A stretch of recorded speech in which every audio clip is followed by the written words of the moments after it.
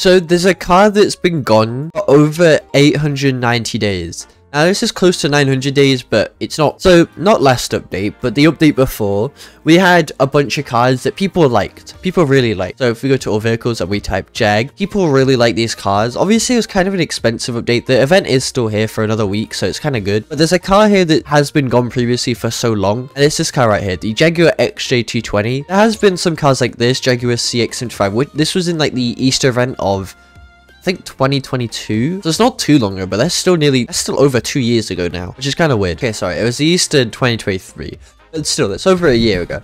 But this car here, the Jaguar XJ220, has been gone for so long. It was in the Halloween 2021 event, and honestly, this model is just, I don't know what to say, this model is amazing. It's not really going to be the best car or whatever, but it'll still be decent. So if we type Jag, not obviously favorited it, but here it is. The model on this previously was honestly not that good. Like, it was a decent car, like, model. Like, they had working lights before, like, this worked before. But the model quality itself wasn't that good. But now, if we go in the interior, just look at this.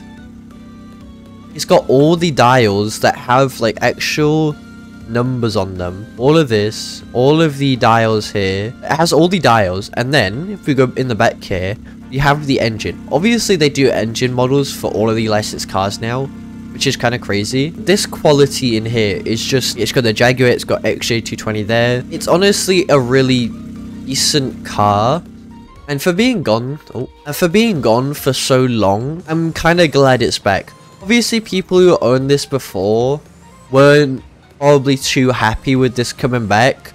I feel like having a car back and be remodeled and so much better is better than having a rare car fully removed. Because if it's, I know a lot of rare cars don't have serials. If it's a rare car that has a serial, you would keep the serial. Obviously this didn't, like, it was an event thing, so you didn't have a serial on it. It was still like a rare car. I think it was like 2,000 people owned it maybe. I don't remember exactly how many people owned this before. This car previously was a really decent car.